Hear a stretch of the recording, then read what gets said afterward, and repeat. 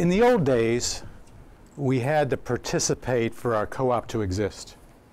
And it's interesting with startup co-ops, the old days are kind of this year or last year, you know, where you're actually starting the co-op, you're involved in the operations, and participation is pretty clear because without doing that, the co-op's not going to exist. When I started my first job in a co-op, there was 2 employees. All the work was done by volunteers, essentially member volunteers. And it was fabulous in a way. We had people that would come at 5 a.m., drive the truck 45 minutes to the state farmers market every morning and bring back the produce for the day. As things evolved to today, in most cases, our member participation is not needed for the co-op to operate in the day-to-day activity. So it really raises the question, how has member participation changed to today?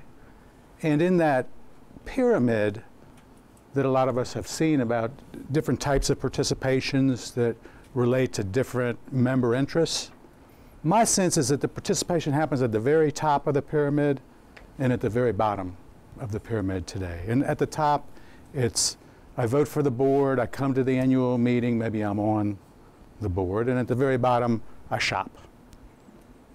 And that is not a very strong pyramid, and I think that's the gap. The gap in the middle is really what we're talking about, because what I observe is at the top of the pyramid, not enough people vote in elections, not enough people come to the annual meeting, and as boards, we spend a lot of time beating ourselves up about how we're not doing a good job, or we may create heroic efforts where the members vote on expansion, for example, sort of as a response to that. Well, we're not doing enough participation, so now members need to vote on everything. So I think we need to recognize maybe we need to stop some of that, at least think about it, and think about what other types of participation. And then I think at the very bottom, we have this general concept that our members like us and participate by shopping. And the corollary to that is when the Whole Foods opens up and they stop shopping, is that they don't like us. And often our response to that is what I call the guilt postcard. I just got one this week from a co-op in North Carolina. And basically it says, our co-op to stay in existence needs you to support us. This one, it wasn't even a very good guilt postcard because it really didn't tell me what to do.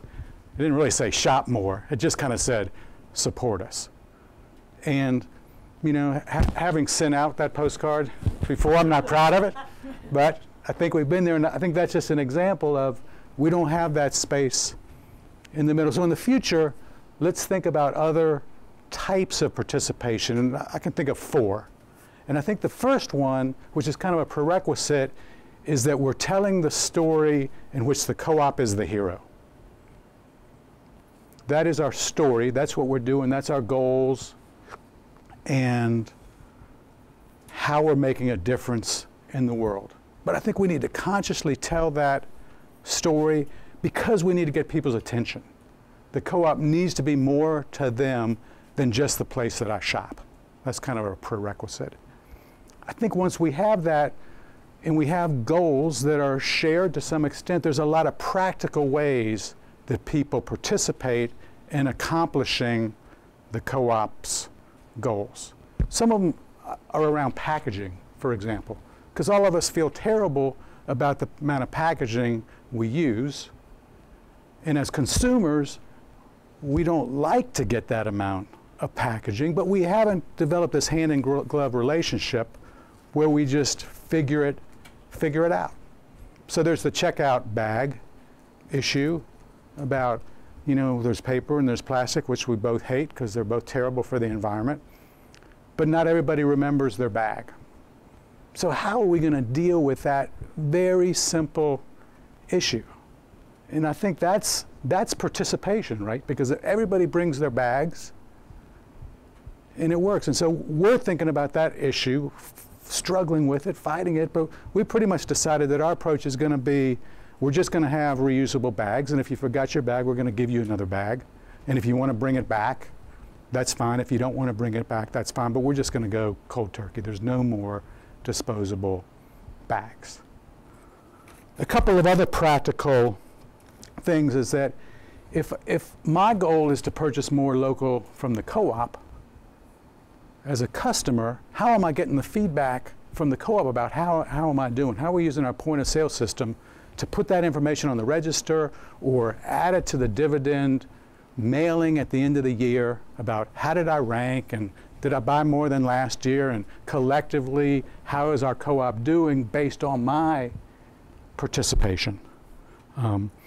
There's also getting feedback just about fun stuff. Like we're having our 25th anniversary and we're getting 6 local breweries to brew us a special beer. That's what people want to talk about.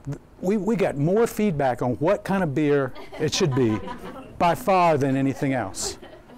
You know, it's silly, but people are interested in that. So, you know, we can engage on that level too. And you know, in England they use the super dividend concept, where you actually get more of a patronage dividend based on the behaviors that the co-op has identified as beneficial. So, you know, if you recycle more or buy local more, whatever it is, you know, we can think of ways to reward that. So that's one level we can engage in, as more just sort of practical hand-in-glove relationships.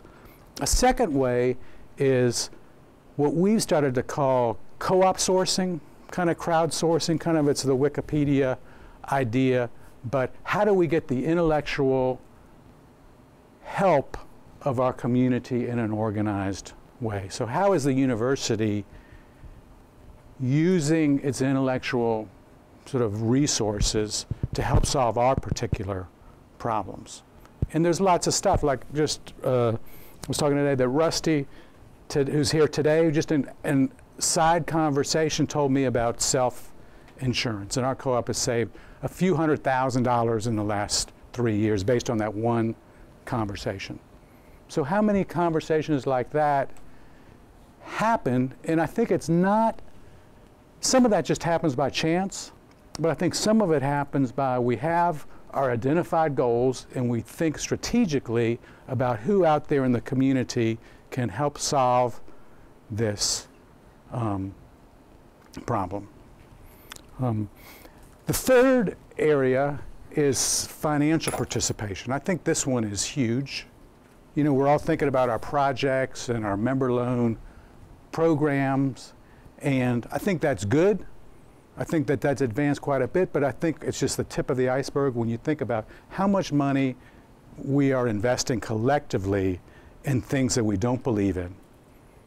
You know, a new law just passed about crowdfunding, and so there's going to be new mechanisms to do that, and I think we can find chunks of investment that aren't the $5,000 or $10,000 member loans, but are like the $500 or the $100 investments that can be done, you know, electronically and efficiently, and we can be realistically 100% owner financed in our projects moving forward. And then the final one, and I think this one is really huge, and it really gets under my skin, is that there is a global tax of about 2% on all the transactions that go to the biggest banks in the world. So talk about a system for perpetualizing the concentration of ownership and capital in the world, and that is the credit card system. And we need to go get out of that system completely. I know for our co-op, if you look at non-payroll expenses, just operational expenses in the store, that amounts to about 20% of our expenses. It amounts to almost $1 million a year, almost the same as our profit for the year. So basically we give half of the profits back to the members and half of it to Citibank, et cetera. And there exists out there today alternatives to that, and that we should be doing that. And if we decide to do it as a co-op and we decide to do it as a member, then we don't have to sue the credit card companies and fight for the little bit that they're going to stop gouging us on. We can just say, go ahead and do that. You know, we as cooperators do it a different way.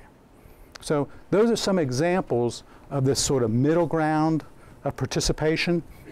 And if you look at the blueprint for the co-op decade, that's what it's talking about. And the problem with the blueprint is it's really not a blueprint. It's sort of an outline of the issues. So that's where it really comes to us, is to fill in those details about what is this next generation of participation.